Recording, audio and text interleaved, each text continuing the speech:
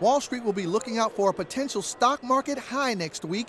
The S&P 500 is just about 0.5% away from setting new records.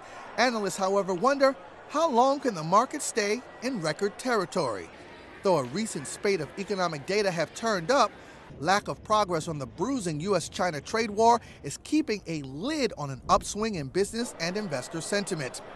The clock is already ticking down to a Federal Reserve meeting in October and the possibility that could bring the third rate cut this year. With a major split among policymakers about what should happen next, investors will be listening for clues from no less than 10 Fed officials this week. Heading to the mic includes St. Louis Fed President James Bullard, who has argued for aggressive rate cuts, and Kansas City President Esther George, who wants to keep rates where they are. The week comes with an update on the economy with a final revision on second quarter GDP. The big earnings story next week comes from Nike. Investors will be scouring for details on how America's numerous trade disputes are impacting the world's largest athletic gear maker.